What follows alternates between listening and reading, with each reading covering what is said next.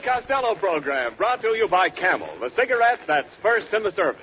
Camel stay fresh, cool smoking, and slow burning because they're packed to go around the world. Listen to the music of Freddie Rich and his orchestra, the songs of Connie Haynes, tonight's guests Sally Eilers and Alan Hale, Warner Brothers star of Adventures of Mark Twain, and starring Bud Abbott and Lou Costello.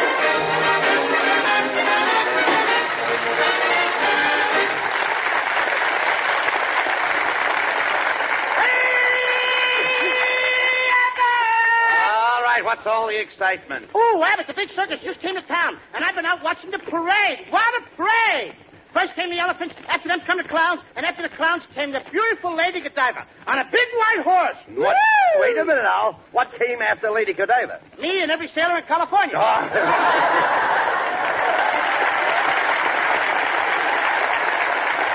Costello, aren't you a little old to be following parades? Oh, not me, Abbott. I'm crazy about circus parades. I love those big elephants. Quote, some people like to be firemen and squirt water through their nose, but I like to be an elephant and squirt water through my nose. Unquote. All right, never mind. Look, never mind the circus. Boy, did that lay. All right, never mind the circus. Look, never mind the circus. We have other things to do. Oh, yes. Yes, but I can't forget about the circus, Abbott. I come from a family of circus people. My Uncle Rollo was the world's greatest tightrope walker. Yes? Until he broke his neck. Well, how did he break his neck? One night he was tight and the rope wasn't. Zip! Neck. Crack. I see. I had another uncle. He was 6 feet tall. He used to stick his head in the lion's mouth. What's his name? Now we call him Shorty. No. All right, Costello, I've heard enough. Let's change the subject. Oh, Abbott, you're talking about the happiest days of my life. What fun I used to have in a sideshow. I always used to tickle the tattooed lady with a feather. You tickled the tattooed lady? What for? To see moving pictures. The moving pictures. But she finally had to leave the circus, Abbott. You mean the tattooed lady quit? No, she had her face lifted and it threw all the pictures out of focus. Costello, now don't try to kid me. I don't believe you were ever near a circus. Oh, yeah? Well, here's a picture of me taken with a Ubangi girl. Let me see it. Wait a minute. I see the Ubangi girl, but I don't see you. I'm sitting in the shade of her lower lip. No. Look, Costello, just what did you do at the circus? I used to train the wild zebras. You trained wild zebras? Mm-hmm. Now, don't make me laugh. You don't even know what a zebra is. Oh, don't. A zebra is a black horse with Venetian blinds. Well, hello, fellas. Oh, it's Ken Niles. What's cooking, boys? Nothing's cooking, Niles. You brought that aroma in with you. No. I'll cut that out. Say, Ken, Costello was just telling me that there's a circus in town. Did you see the parade? Indeed I did, Bud. I know all about that circus. In fact, my lovely wife helped bring the circus to Hollywood. What did she do, pull one of the wagons? Now, look here, Costello. You can't compare my wife to a horse. You're right. Her ears are too long. Costello, will you be quiet? What did you mean, Ken, about your wife bringing the circus to town? Well, Bud, my wife is co-chairman of the big Hollywood Benefit Carnival and Circus. Mm-hmm. She's been up every night preparing for this big carnival. That's why she has those little crow's feet under her eyes. Little crow's feet? Brother, those crows must have been wearing baseball shoes. Oh, I heard that remark, you overgrown hippopotamus. I said it for you to hear, you take it easy, Costello. What are you wearing? Never mind. There's an army man outside who wants to talk to you. An army man? What does he want? He wants you to replace a tank for active duty. Now, do you see what you started, Costello? Always fighting.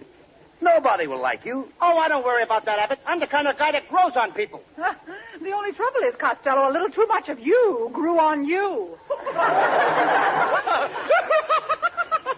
Oh, you sure stole him that time? Boy, you killed you, don't you?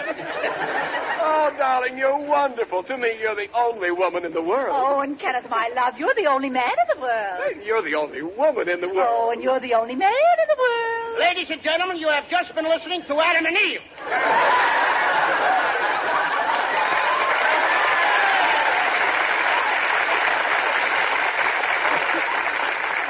Oh, stop it, please, Costello. Mrs. Niles, Ken was just telling us that you're co-chairman of the Hollywood Benefit Carnival. That's right, Mr. Abbott. And I'm asking all the movie stars to donate their services. Well, I don't know exactly what I can do, Mrs. Niles, but Costello here was just telling me that he used to be with a circus.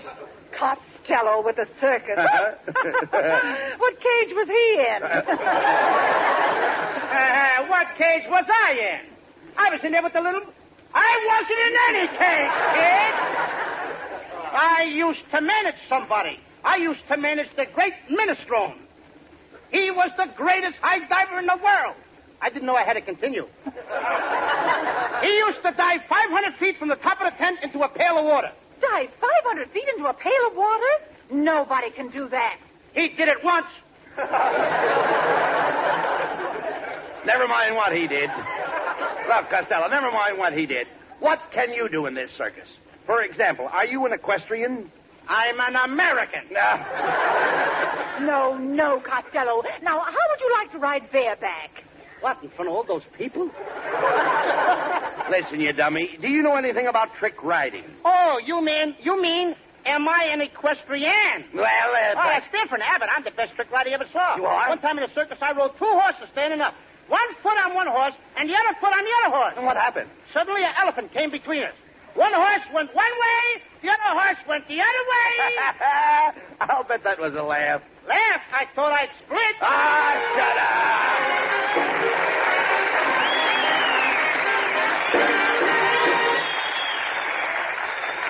Straddling the equator off the west coast of South America are the Galapagos Islands, guarding the Pacific approaches to the Panama Canal. To Americans stationed in the Galapagos Islands, to United States bases and outposts throughout the world, go Camel cigarettes. By the million, by the ton. For Camels are first with men in all the services according to actual sales records. And the Camel cigarettes that reach the Pacific Islands, as well as the Camels that reach you, are fresh, cool smoking, and slow burning, because they're packed to go around the world. Both at home and overseas, more people want Camels now. More people want the fresh cigarette, the cigarette with more flavor. So remember, if your store is sold out today, Camel cigarettes are worth asking for again. C-A-M-E-L-S. Camel cigarettes. Camel standard of costlier tobaccos is the same for soldier, for civilian, anywhere in the world.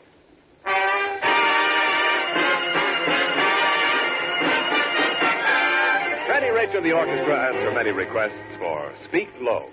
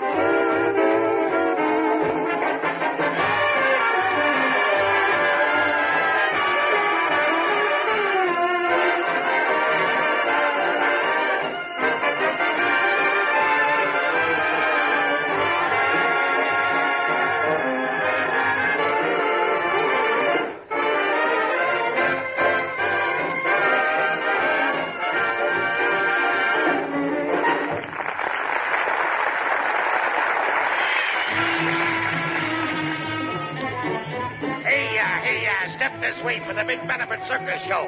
Get your tickets right over. Miss Michaela, she shakes, she quivers, moves every muscle for 10 cents. And right over here we have Jojo, the dog-faced boy.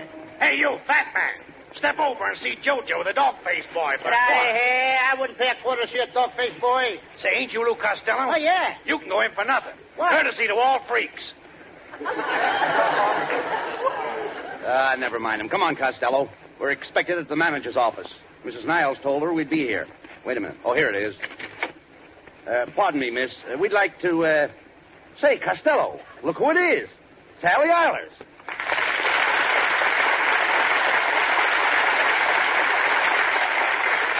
Gee, hello, Sally. My name's Lou Costello. Oh, don't bother about that. Can happen to anybody. You fellas are just in time. The show's about to go on and our lion tamer quit. Costello, Do you know anything about lions? Do I know anything about lions? Of course I know a lot of things about lions. One time I went lion hunting in Africa with my brother, and I brought back a stuffed lion. What was the lion stuffed with? My brother. And another thing, kid, you ain't getting me in a cage with no lion. Oh, but you don't have to be afraid of this lion. He was raised on milk. So was I, but I eat meat now. When I can get it. Oh, but this lion hasn't any teeth. I know, but he could gum me to pieces. But, Costello, this circus is for charity. You mean you won't go into that lion cage? No. Why should I risk youth, security, and beauty? Well, perhaps lion taming is too dangerous. However, you can help at one of the concessions. Come over here with me. Now walk this way. I can't walk that way. Why not? You're wearing high heels. All right. Shut up, will you please? We'll find out what's going on around here. Now, what do you want us to do over here, Sally? Well, Bud, you and I will stand out at the counter and sell these baseballs. And Costello, you stick your head through that hole in the canvas. And what am I going to see through that hole? Well, you might see some big stars. You mean like Ginger Rogers and Lana Turner? Oh, no. More like Jupiter and Mars. What studio do they work for? I know that Hedy Lamar's, but that Jupiter guy, I don't know. I know, but don't be stupid. Go ahead now. Come on, be a nice little boy. Stick your head through that canvas. That a boy. That's fine. All right, folks, step right up. 3 balls for a dime. Hit the little boy on the head. All right, folks, 3 step balls right for up. a dime. Step right up. Hit the little boy on the head. That's the spirit. Step right up. Step right up. Wait a minute. Hit what boy on what head? And with what ball? We're talking about you, Costello. Yes, the people throw these baseballs at your head. If they hit you, they get a box of candy. And I get a box of aspirins. No. That first word was funny, wasn't it? Listen, you know what you do, Lou? When you see the ball coming, you duck. Yeah, but suppose I forget to duck. Oh, we've taken care of that. We furnish you with a safety cap. If the ball hits you, it bounces off the cap. Yes, ma'am. But did you ever take into consideration what makes the little ball bounce off the little cap? My head! I quit! Quit! No. Quit! Don't be silly. Lou, you can't get hurt. Oh, no? What happened to the guy who had this job before I took it? Oh, here he comes now. Step aside and let the stretcher by. Stretcher? Stretcher? Hey, Abbott, I'm going to ask this guy on a stretcher a question. Hey, buddy, did those baseballs hurt you? How does your little head feel? Oh, my little head feels fine. Oh, good. In fact, I feel absolutely normal. Oh, that's so nice. I'm so glad you came to see me, Miss Lamar. Miss Lamar! That's all I want to know, brother. Let me out of here! Now, don't be such a coward, Costello. Put your head back in that hole. And I'll throw a few practice balls. Get ready now. Now, here comes the first one.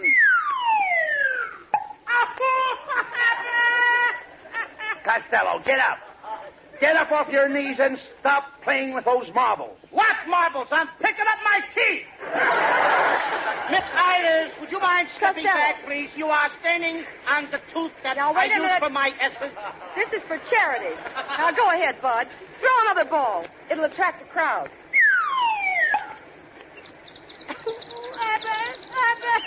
Now, what's the matter? Why aren't the sirens blowing? Why should the sirens blow? There's a blackout! Oh, Costello, did he really hit you? Did he hit me? With this lump on my head, a haircut will cost me double.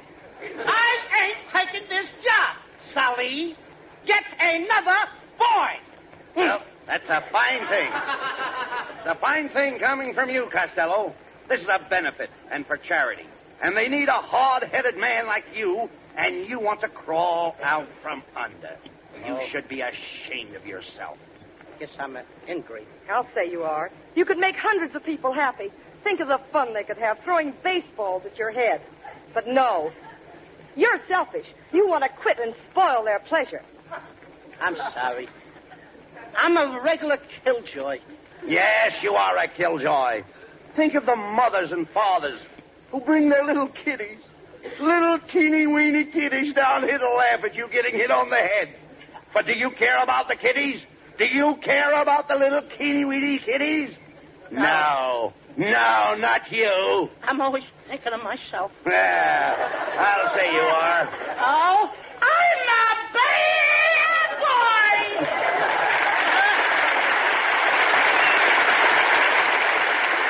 Hey, Abbott, please please don't tell my scoutmaster on me. Well, I should. Oh, please don't. If you do, he won't take me to see the La Brea tar pits. Oh, Sally! Sally! Oh, it's Mrs. Niles. Oh, Sally, my dear, I just came from the main tent. The wrestling match is about to start, and something terrible's happened. What's the matter? Did you forget to pull out the tights? You forget to get your tights or something? What kind of typing is this? Oh, nothing of the sort. We arranged for a professional wrestler to take all comers, and he's broken his arm. We must get a substitute immediately. Someone with stamina, strength, and courage. And that man is Lou Costello. Oh. Yes, that man is... Cut it out, Abbott. I ain't going to wrestle. My brother was a wrestler, and he got a terrible cauliflower ear. Oh, that's nothing. Lots of people have cauliflower ears. Yeah, but his is cream. Wait a minute. I've got an idea. Look, Lou, they'll announce you wrestle anybody. Then I'll jump into the ring first, and we'll pretend to wrestle. That's all there is to it. I got a better idea, Abbott. Why can't I wrestle Sally Eilers? Oh, but Lou, that's silly. Boys don't wrestle with girls. Oh, she's so young. Get out of here! And now here's Connie Haynes to sing a brand new song. For the first time on the air, listen to Saltwater Cowboy. Who is that great, big, wonderful man wearing that fine coat of tan? He's a saltwater cowboy with the whole world for his reins. Just a saltwater cowboy, and the herd he rides his train. He's a rounding up his country foes, wherever they may be.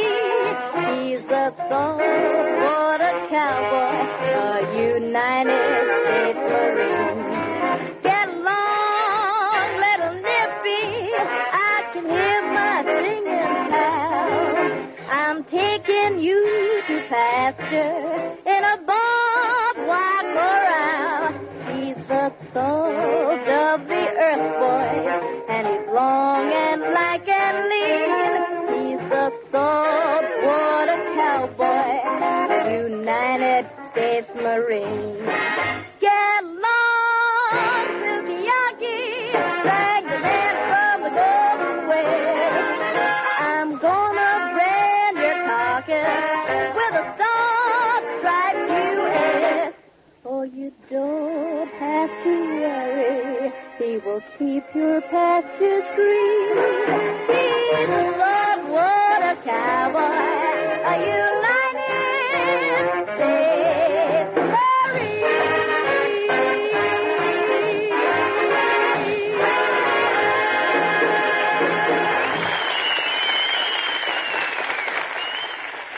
As the fellow said after he bet on Bing Crosby's horses, they're going to run all night.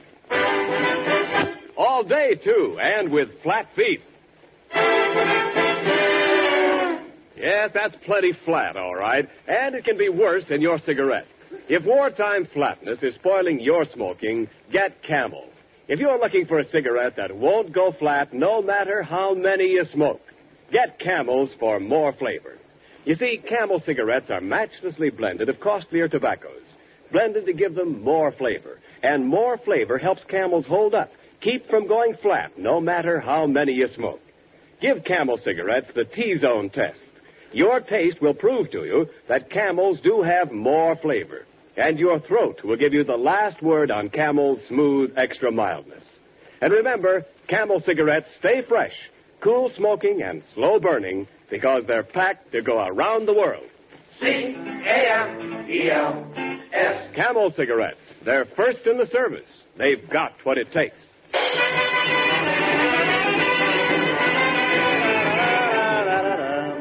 All right, Costello. The tent is filling up. Are you all dressed for the wrestling match with me? Yes, I'm all ready, Abbott. How do I look in these wrestling trunks? Wait a minute. What kind of trunks are those? What's that writing across the seat? Oh, that lights up, Abbott. And what does it say? Come to Joe's for dinner. What a spread.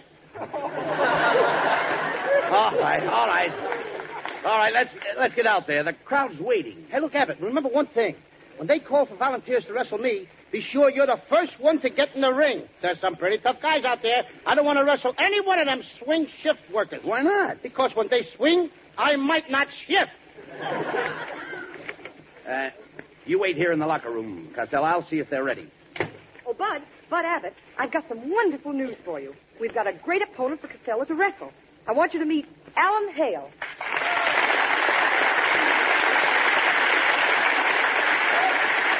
Well, hello, Bud.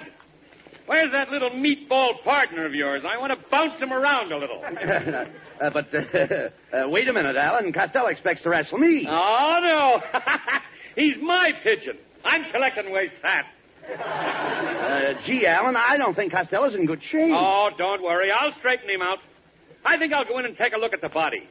But don't let on that I'm wrestling him. I want it to come as a pleasant surprise. Oh, Lou, a friend of yours wants to say hello to you. Alan Hale. Oh, hello, Alan, old boy. Did you come over here to watch me wrestle? Watch you? Why, Costello, I want you to feel that I'll be in there with you every minute. And tell me, Costello, have you ever had any wrestling experience? Oh, sure. One time I wrestled a champion of an African tribe. You bangy? Yeah, and he bangied me right back. He uppercutted me.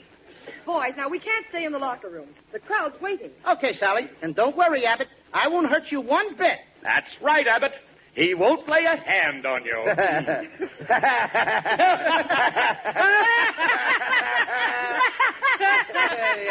I don't know what I'm laughing at. But after all, he is our guest star. Well, let's go, Costello. Into the ring. Ladies and gentlemen, the main match of the evening. In this corner, at 205 pounds, Lou Canvasback Costello. And in the other corner, the challenger at 493 pounds. 493 pounds? Hey, Abbott. Ha, they're trying to make you look good, Abbott. The Warner Brothers star of The Adventures of Mark Twain, Mr. Alan Hale. Alan Hale? Alan Hale? Abbott, when did you change your name? When did you start working for Warner Brothers instead of Universal? When are you making the pictures of The Adventures of Mark Twain? What's the matter? Ain't we together? Why, they're flaming me. Hale, I'm supposed to wrestle you. Abbott, or somebody? I don't know who you're supposed to wrestle. Abbott's no match for you. He's certainly no match for you. Come on now, Costello. I'm going to slam you on that canvas, step on your gizzard, and hit you on the head so hard you'll be wearing your socks for a turtleneck sweater. Oh, yeah? Yeah. And furthermore, I think you can do it. Come, boys. Let's get on with this wrestling match. I'm the referee. And as the referee, there's one thing I insist on, a clean fight.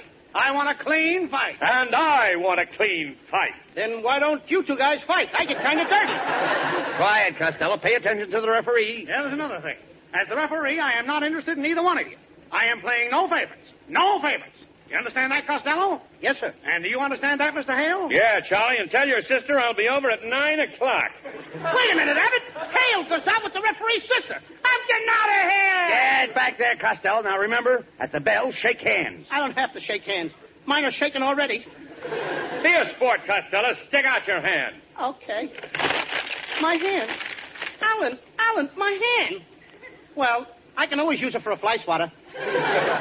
All right, boys, at the bell, start to wrestle. Remember, one fall takes all. Costello, get in there and put up a great fight. Stop the match! Stop the match! We haven't started yet. I know, but I'm winded. Let's go, Costello. I'll mop up the floor with you. Oh, yeah? Let me tell you something, Hale. You show me a tough guy, and I'll show you a coward. Well, I'm a tough guy. Well, I'm a coward. Get ready now, Costello. Here's a toe hold. Here's a leg hold. Here's a headlock. Here's a hammerlock. Here's your arm. Thanks.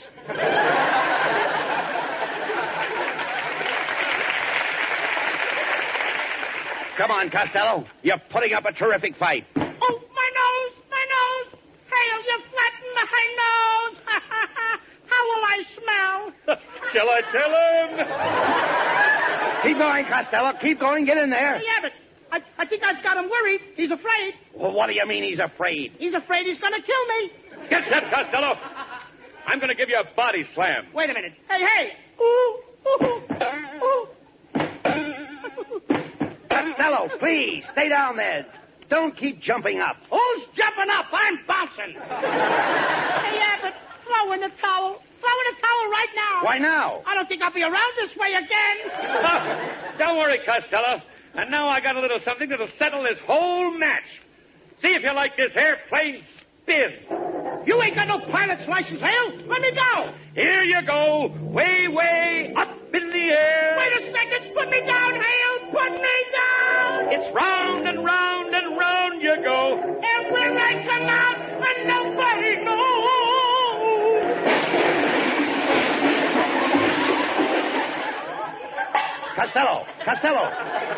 Costello, get up. The crowd's waiting for you to get back into the ring. Get out from under those seats. Abbott, I'm not going into that ring. You're not. You're talking like a coward. Where's your backbone? Yeah, Costello. Where's your backbone? I don't know where it is, and I'm not going back in there till I find it.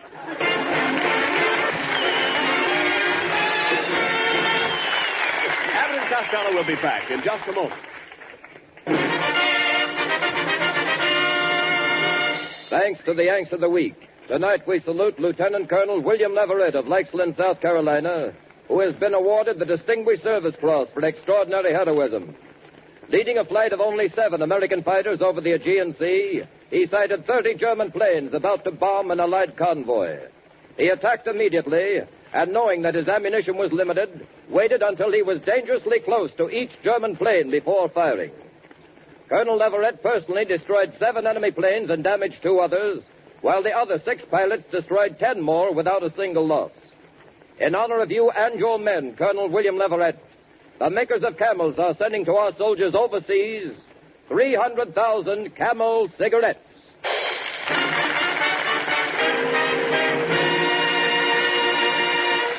Each of the 4 Camel radio shows honors the Yank of the Week, sends 300,000 Camel cigarettes overseas, a total of more than 1 million Camels sent free each week. In this country, the traveling Camel caravans have thanked audiences of more than 3.5 million Yanks with free shows and free Camels. Camel broadcasts go out to the United States 4 times a week, a shortwave to our men overseas and to South America. Listen tomorrow to Gary Moore and Jimmy Durante, Saturday to Bob Hawke in Thanks to the Yanks, Monday to Blondie, and next Thursday to Abbott and Costello with their guest, Miss Linda Darnell. And now, here's Abbott with a final word. Thanks, Ken. Well, Costello, you certainly made a fool of yourself tonight.